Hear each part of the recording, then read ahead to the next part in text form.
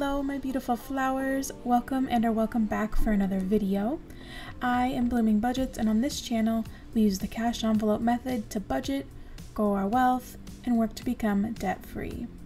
So in today's video I am DIYing my 100 envelope challenge. I asked you guys in one of my very first videos for a suggestion on a challenge that I could do, and someone suggested the 100 envelope challenge. Now I've seen quite a few people do this, and everyone sort of has a different way of setting up, and this is just the way I chose to do it. I was so excited to get started. I couldn't even wait to get my printer working to print off a list of the numbers 1 through 100.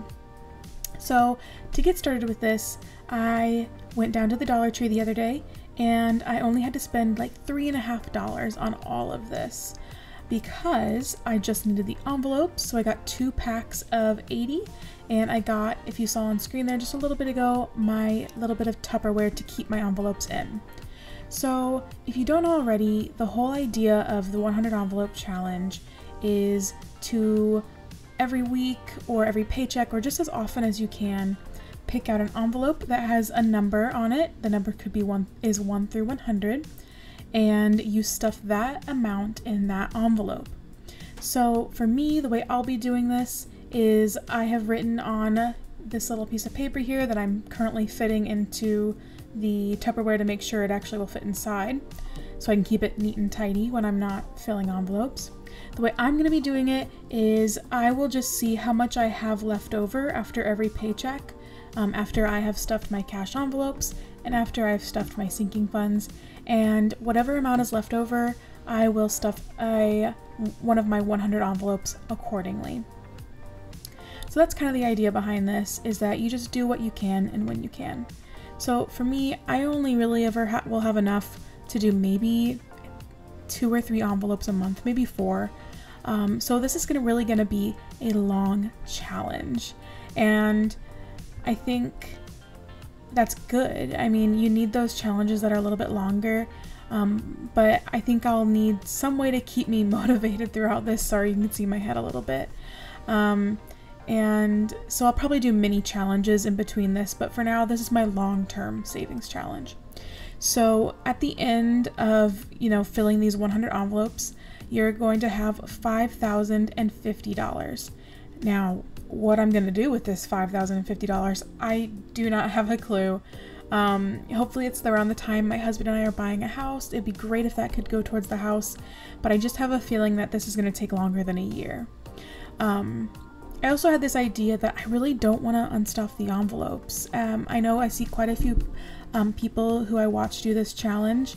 They also take their cash out of the envelopes every once in a while and switch it out for like 1K slips or like just larger denominations, but I just want to keep it a surprise.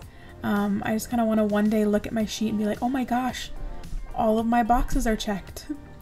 So as you see I'm doing now, I'm labeling each of the envelopes with a number, and at the end of this you will see that I have 1 envelope left over, and I have no idea where that envelope came from.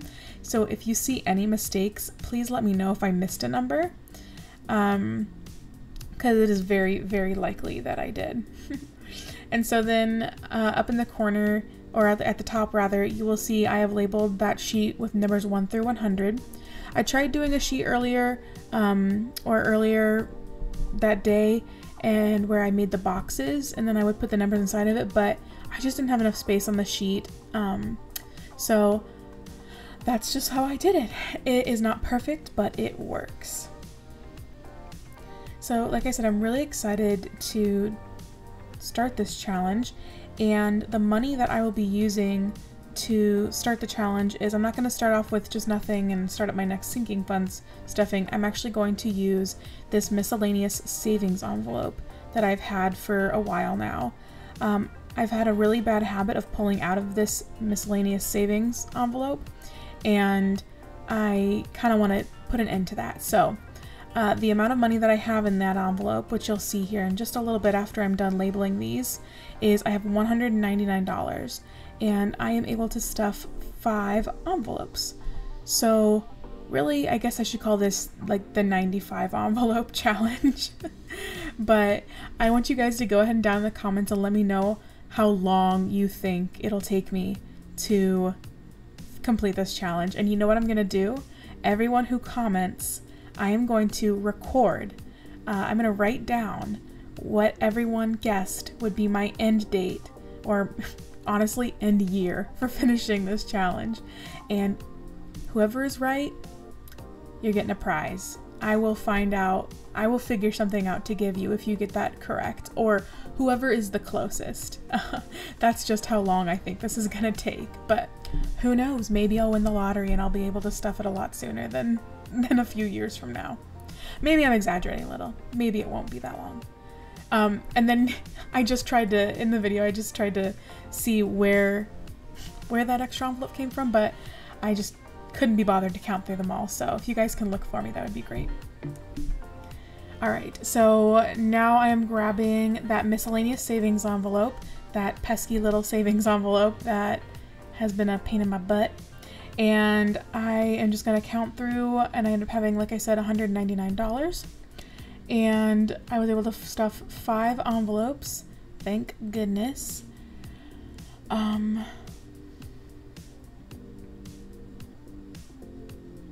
I suppose I should mention I don't have any other savings challenges going on right now because we're just putting so much towards our loans and our debt. And there I am picking out my very first envelope. I decided to go for big old number 100, get that out of the way. I will probably try and go for the larger numbers first, but I'm just not sure how feasible that is. But as I was saying, I don't have any other savings challenges going on. And so this one, you know, it's gonna take precedence. Sorry you saw my head again. I didn't have my hair done the day I did this. It was a lazy day, so sorry you had to see that. And then I think the next envelope I went for was the $50 envelope. Little halfway point.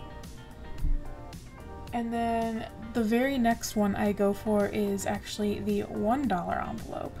And looking back, I think I should have saved the $1 envelope for a week where my budget was really thin, because I'm probably going to be regretting it a little bit later that I did the $1. But I guess you never know. So the last 3 envelopes, or last 2 envelopes that I stuff, I'm going to spoil it for you, is the $20 envelope and then the $28. Sorry to spoil it, but the video is just about over. I want to thank you guys so much for tuning in. I really appreciate each and every subscriber, each and every viewer. You guys mean a lot to me. You're keeping me motivated, and I will see you guys in my next video. And I really hope you enjoyed watching this. Go ahead and leave a comment when I'm going to finish this challenge. Subscribe if you enjoyed the video, and I will see you guys in the next one. Have a great day.